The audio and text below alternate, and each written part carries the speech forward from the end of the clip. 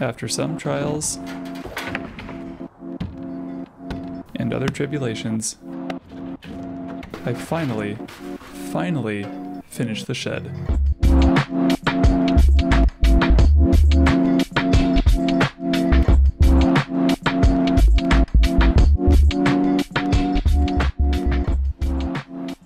Last we left off, Anne and I had finished applying some house wrap to the outside of this thing, and I was very excited to finally get some siding on here to rid ourselves of the sound of Tyvek flapping in the breeze.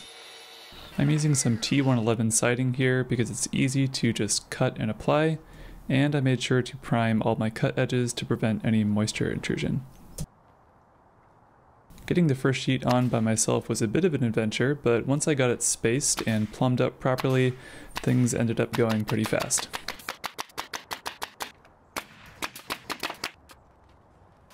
After getting the first sheet in place on each corner, subsequent sheets were really easy, just making sure to get the proper overlap between sheets and nailing things in place through to the girts.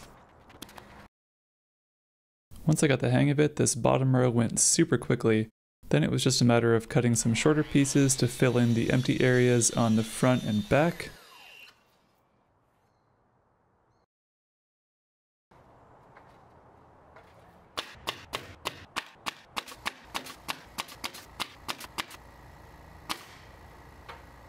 Then before moving on to the angled side pieces, I figured I'd better get some more blocking in here to attach the soffit to once I got to that step.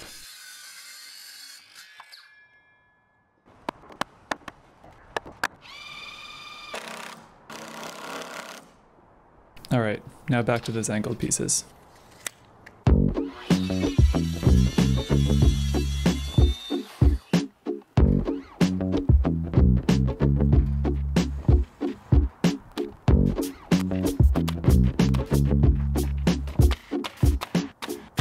After some little bits around the door, I could finally cut into my creation and see the inside for the first time in a while.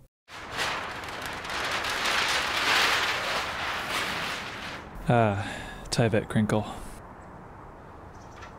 I did have a little bit too much overlap on one corner, so I got to put my new favorite thing to the test, the oscillating multi-tool. After that was done, I figured it was a good time to start getting some coats of primer on the trim. I probably should have just gotten prime trim, but this stuff was just so much cheaper. With the trim drying, I figured it was a good time to get started on some doors. This door frame design is pretty simple, just some flat 2x4s attached with pocket holes, but I must say this did not yield the flattest doors. So if I had to do this again, I would probably turn the 2x4s on end so the doors were a bit deeper, and I think that would have given me doors with less twist in them at the end. The trickiest part of making this door was probably getting the siding panel attached in the appropriate place so that all of the gaps would end up where I wanted them to be. To get this right, I laid down a piece of plywood on my door threshold that was equal to the gap that I wanted between the frame and the floor in the end. Then I just slid my adjustable square down to find the gap, and then used that measurement to position my door frame to the back side of the panel. Then I tacked the frame to the outside panel with some screws, flipped the whole thing over, then used some siding nails to make the final attachment. If you're thinking to yourself, that doesn't look very secure, you'd be right. These things definitely blew off during a windstorm, but surprisingly only once. Alright, time for some soffits. To cut out the vents, I first marked their locations, then used the track saw to make the longer straight cuts, and then finished off these smaller cuts with the oscillating tool. I really love this thing. It's like an X-Acto knife for wood.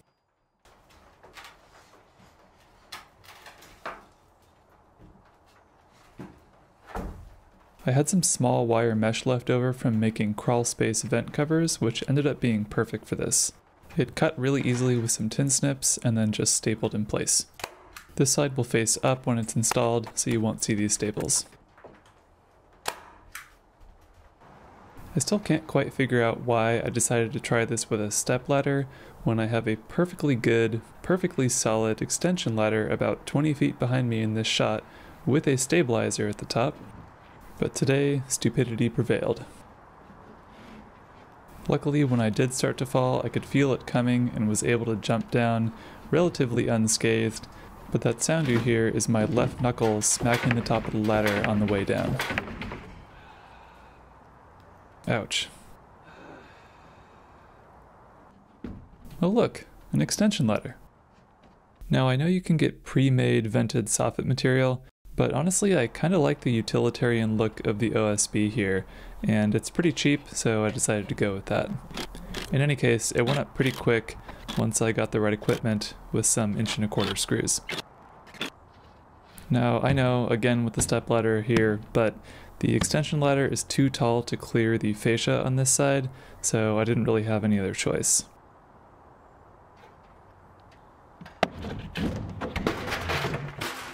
Yeah, I have nothing insightful to add about that one. This side was a little bit tight, but that is one nice thing about using screws. You can kind of just suck everything into place. After the soffits were done, it was time to close up shop for the day. I think you're technically supposed to add flashing at any horizontal panel gaps like this, but I decided to try my luck with just some caulking. And one note about caulk, I started off using some cheaper white trim caulk. I honestly don't remember the brand, but I actually had it freeze and crack on me overnight, weirdly. So I ended up switching over to Lexel. It is way more expensive and it's amazing. It sticks to everything and it has stayed super nice and pliable even through some 7° Fahrenheit weather that we had here. So highly recommend that stuff. For paint, I started by brushing on a sort of buffer zone on top and bottom to give myself a nice clear area to roll onto without worrying about hitting the soffit up above or the flashing down below. This did work pretty well, but I think I'll actually do it in the opposite order when I put a second coat on. It was pretty easy to control the roller, so I didn't need to do as big an area as I thought. The roller didn't quite get into all the grooves in the siding here, so I had to come back by hand and fill in with a brush. Lots of audiobook listening going on here. After the paint, it was time to move on to pre-constructing my corner trims. I just rough cut them to length, then used some wood glue and brad nails to secure everything together. I was actually really looking forward to getting these on because after doing so, the shed would finally be pretty sealed up against the rain, eliminating those big corner gaps in the siding panels. This is actually something I found myself wondering about quite a bit during this build. I know construction doesn't just stop during the winter, but I just have no reference for how much rain building materials can take before it starts to be a problem. I'm reusing this window from the existing garage, and I started off trying to be delicate about it, but quickly moved to a more destructive and much faster method.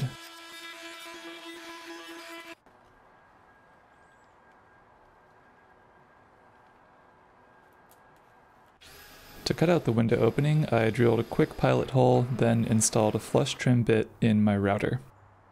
This is super convenient because the bearing just rides against the rough opening framing on the inside and gives you a perfectly clean cutout to drop your window into.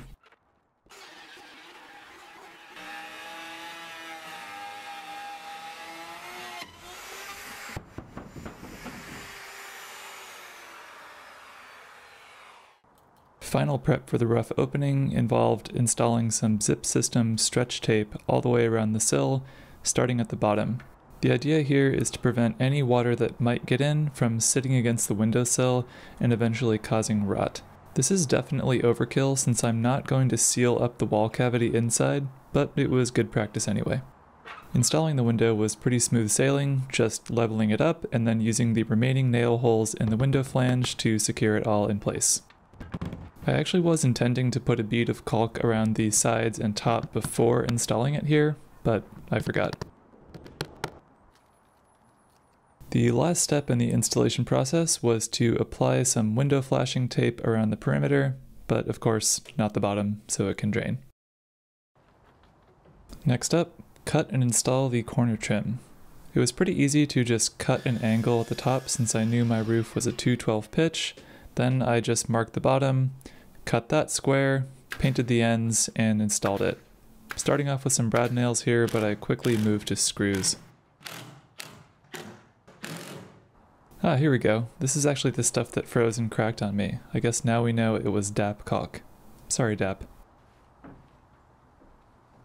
To install the trim on the doors, I made sure to use screws on the sides that would have the hinges installed, and I made sure that these screws would go all the way through the trim, through the siding, into the frame in the back, so they would make a strong connection. Using some brad nails worked perfectly fine for the rest.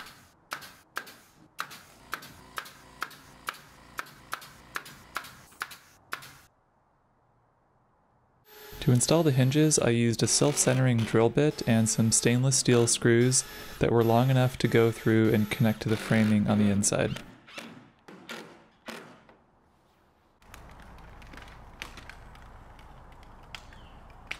That crinkling sound is actually a result of those screws being a little bit too long and going through and puncturing the house wrap on the other side. This felt like a huge milestone, having two doors that I didn't have to carry and that didn't blow off in the wind randomly. As usual, Anne was my assistant on the inside, helping me shim these doors into place. I quickly addressed the screw length problem here, and then just took a sliver of siding off of the right side door to fix some binding that was happening when the door was closed.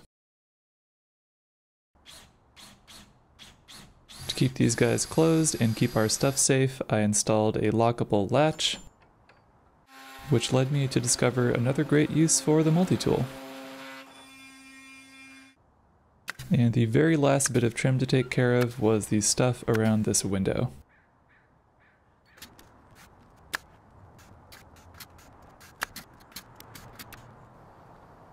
As soon as I started moving things from the garage into the shed, I quickly realized that I was going to need some basic shelves. Thankfully, this was the last bit of lumber that I had to buy for this project, and it went pretty quickly. The design here is super simple. Each shelf just consists of two long stretchers in the front and back, which are connected in the middle by some supporting pieces. And to keep things ultra simple, I'm just using deck screws and butt joints for everything here. No need to complicate it.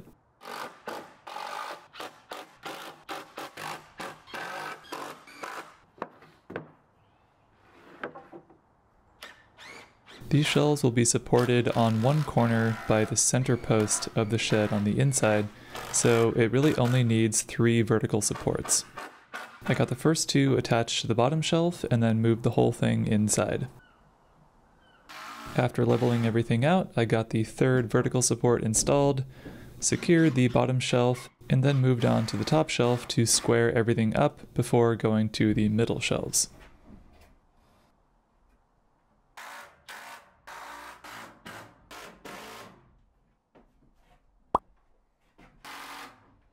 Doing this by myself, I found it really helpful to install these temporary blocks just to hold the shelves in place.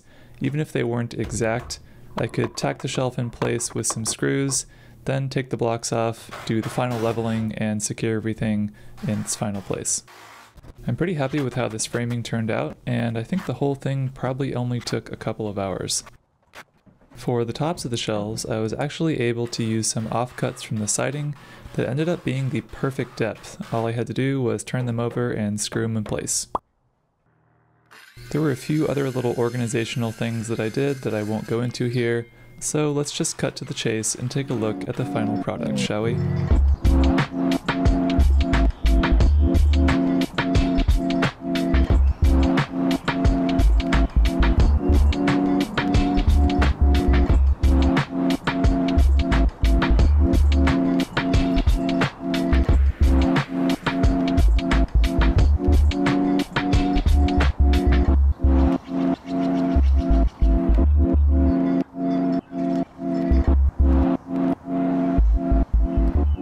Well guys, that is it for this series.